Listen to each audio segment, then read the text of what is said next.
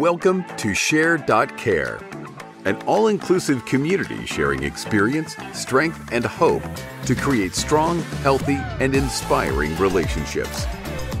Share.care communities work toward every individual feeling safe, valued, and heard, free from the threat of danger, pain, or harm. Each episode, founder Damian Andrews explores the principles underpinning Share.care and invites expert special guests to share their knowledge so you can easily reap the benefits so many others experience. You hold the choice to create your future. Let it be with strong, healthy, and inspiring relationships. Hello and welcome to an on-the-couch episode of the Share.care podcast. Our belief is that global peace starts at home. Feeling safe, valued, and heard gives you a foundation to confidently step out and make the world a happier and safer place for everyone. Because in today's world, it's in your own selfish best interest to help others. What I want to talk about today is my background is Polish, mostly Polish, Ukraine, and a little bit of Russian. So I'm a combination of all those three. And with the invasion of Ukraine that's happening at the moment, I often get asked, what do I think about that? And it's an interesting topic to talk about, especially in today's world and the modern world, because also I have a military background as well. I was posted I was in the Australian Army, and I was posted to the SAS. So I spent a lot of time with the Special Forces doing lots of exciting things as part of that, as my service to the country. And so when I think about, war itself is no one wins a war at the end of the day. It costs a lot of resources, and the achievement that used to happen from war isn't relevant today, because back when throughout history, part of what was the reason for war was a lack of resources. So one country, to get more of something, one country would invade another country, or one province would invade to get those resources, and that's how it expanded. As it was a zero-sum game. So one would expand, the other one would contract. Some people would have a lot, other people would be missing out. And today's world's a little bit different, because we've progressively changed. And this is where I think about, from that perspective, we look at, I always find it interesting, and I am a bit of a Star Trek fan, so talking about, the warrior race, the Klingons, so that background, and thinking about that, and we look at, in history, there were cultures that have that warrior culture. And I think the shift from that being a viable option probably really stood out in World War II. Because we had a number of the kamikaze pilots were one that stood out. Now, in Japanese had a warrior culture to it. There was nobility in the battle and dying in battle, and that's where I look at my own military service and notice the difference, because there was this honor, coming from the Klingons as well. This honor of dying in battle, which isn't what we were taught. When I was in service, we were taught, don't die for your country. Make the other person die for theirs. And when we think about that, put that in history, then come back to World War II that I was talking about before, as to that turning point. We're going, well, what happened there? Well, we had the Japanese kamikaze pilots. Now, they were, obviously, when the Japanese Air Force, that struck fear into people, that, knowing that these pilots were likely to fly into the ships or their targets and sacrifice themselves to do that. So it does have that fear factor, that warrior fear factor. Does that succeed? Well, it didn't, obviously, because we know how the war turned out. But when we look at it too, from the bigger picture of things, I want to compare that.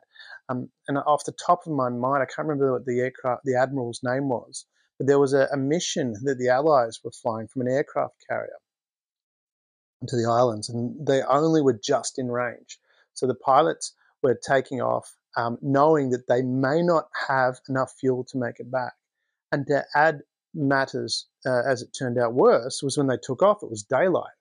But when they were coming back, it was night. So they're running out of fuel, and it, trying to find their way back to the aircraft carriers. And it's not like today when you had all the radar and being able to work out GPS where you are. They didn't have any of that. And when the planes were coming back, the admiral was aware of that they may not be able to land because they might not be able to find their way back. And he ordered the fleet to turn on all their lights. Now that, from a tactical point of view, that's just ludicrous. You're lighting up exactly where you are. You're letting the enemy know this is where you are, and you become a target. What that did, though, was it enabled all those pilots, or the majority of those pilots, I'm sure some didn't make it, I can't remember the numbers, but it enabled them to find their way back much easier and land safely. And that's the difference when we talk about, okay, this invasion force. It's like these people, this warrior race, they sacrificed themselves. What were they doing by that? Yeah, they struck a little bit of fear, but they're eliminating their key resources. Those resources were gone.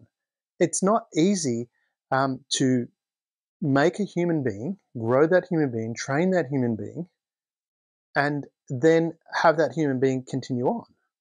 That takes a lot of time. When you're talking about, people that, I mean, if you send someone in at 15, it's still 15 years.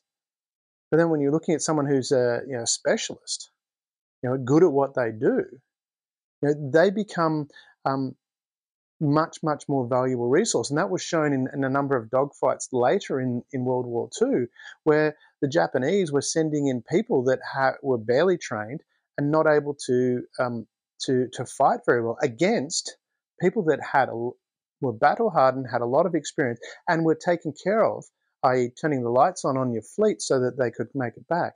So they had no chance of winning. And this is when we looking about the war in Ukraine, similar sort of thing. It's in today's world, you cannot send an invasion force without people knowing about it. Now, we knew months in advance that Russia was building up. Well, it wasn't Russia. I think we need to distinguish between the leader who is doing this and the people. I'll talk a bit more about that later. So when Vladimir Putin was building up forces on the borders of Ukraine, we all knew about it. You can't hide that kind of thing in today's world. We knew it was going to happen. We knew likely, how it was going to happen, because this battle strategy. This is again where we have these resources, this warrior mentality. Let's kill off all our great people. Doesn't make a lot of sense. And this is also too where you have the dictatorial attitude where they hear only what they want to hear, compared to an open attitude of listening to what the information is. So they've got forces building up around Ukraine. The Ukrainians know that's happening. They can plan for that and go, well, what's the likely strategy? Well, the common strategy is, the blitzkrieg type attack where you go straight through. Well, if we know that's going to happen, how do we do that? Well, blitzkrieg requires a lot of resources following it up. So let's let the tanks run through and then destroy all the stuff that comes afterwards. So let's just hide to the side, let the tanks roll through, and blow up all the resources to support that. And then we have the YouTube videos of a Ukrainian driving past a tank offering to tow him back to Russia. And this is where we want to understand the shift that we have in today's world. We're no longer in a zero-sum game anymore. And what's the difference? Well, the difference is innovation, which is what I was talking about before. This whole, there's a limited amount of resources. What makes a bigger pie is innovation. We can do more with the same amount of materials. And that's where, that started with the Industrial Revolution. We started to be able to do more rather than just, agriculture. We had one person with a bull, or, pulling one plow. Somebody invented a tractor and was able to do much more with less, and then produce much more with less. And from that innovation side of things, we look at it too. Like we look at the invasion of Ukraine. We go, well, what's happened there? What's different this time? What's different this time is we're approaching it with a more world attitude towards it. It's probably not the right terminology, but what I mean by that is looking and going, okay, when it first happened, I was like, oh, me personally going, because I've got family over there, I was like, oh, let's go and, bomb their things, which escalates the fighting, and which is, what happened in World War II. We had, that escalation where we going, okay, let's intimidate them by bombing their cities, and then they'll submit. Well, people don't submit. That's a fallacy. So what they've done differently this time is realize, well, let's not escalate it. Yes, there's been sanctions and things like that, but they haven't done anything that would enable, the whole lot to escalate. They haven't bombed Russian cities. They've defended, and, it's a deliberate tactic to let's not escalate. Let's just push Russia out, or push the Russian troops out, rather than attacking the resources, which then, and that's an innovation. That's a different way of approaching it. Let's not escalate the matter. And this is what Share is really about. Let's talk about these things. Let's work together, and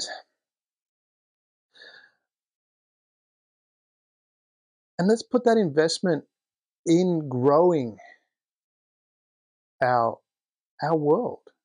We've got a lot to learn from each. We've got so much more to learn from each other that we can create strength from by learning, oh, how do you do this? That's an interesting, rather than looking at what someone does as different and going, oh my God, that's different and I don't want to know about it. It's like, well, what is going on there? What are you doing? And from that, you actually draw a strength, because you learn from that. You go, well, I can actually take that, combine it with what I've got over here, and make something new, which is better for everybody. And that's where that comes from, because the more people that are helping society, is the better we are all going to be off. So we're going to be better off, because if we're helping because we want to make our life better, we're also helping making everybody else's life better, which is the underlying principle of Share, that it is in your own selfish best interest to help others, because you're making their life better and you're making our life better. And that's when people ask me about the war in Ukraine. Yes, it's tragic that people are dying, but that, unfortunately, some people will behave in a certain way, like Vladimir Putin has done, but we can respond differently in a way that actually helps us move forward. So I feel very confident about, as we move forward in the longer term of things, this is a tipping point that we're at, where our world is entering a new phase, where it's clearly obvious that we don't, as a world, as the majority of people in the world, we don't tolerate one country or one person taking action that's going to oppress another person. We just don't tolerate that. And it's very clear, I think, to other, I'll use the term rogue leaders, that this is no longer a way to operate. We need to work together. We need to find those commonalities. There is enough for everybody. And by working together collaboratively, we can solve the problems and make a better world for everybody. Thank you for being part of the Share.care community and helping people around the world prosper. You're creating a bigger pie for everyone to share. The more people contributing to the world being a better place, the better the world becomes, for others and for you.